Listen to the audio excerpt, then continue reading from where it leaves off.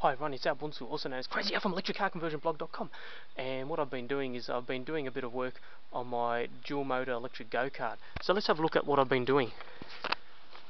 Okay, first things first, I've added in an 800 amp relay, 800 amp fuse, not relay. So that's there for safety. That big relay, or the big relay there, that's been relocated a bit forward there. Now what I've also done is that I've made that particular relay activated via these two 9-volt batteries. So the reason why I did that was I didn't want to rely on this Optima battery to do that. I wanted to have the relay activated by its own separate source. So instead of getting the power from here, as I did previously, and then wire it up and have wires going from there to the switch there, what I've done is I've used two 9-volt batteries, which seem to work.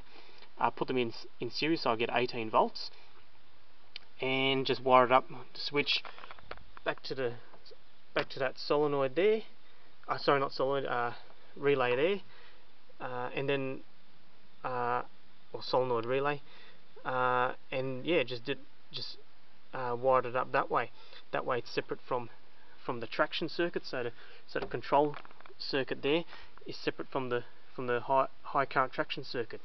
What I've also done is I've still got the two motors connected electrically in parallel, and I used it as an opportunity to measure the current that was being drawn whilst accelerating, and I've got a video on that. And so had a clamp meter around there, put a camera there, measured how much current was being drawn. It drew close to 800 amps on some instances, so that was when the battery was fresh. Also I noticed, took some measurements of the voltage drop or the sag after I did the current measurements, and at one stage it got to as low as just above 6 volts. So that's how much voltage sag this battery is incurring when trying to power my dual motor electric go kart. So yeah, so that's what I've been doing.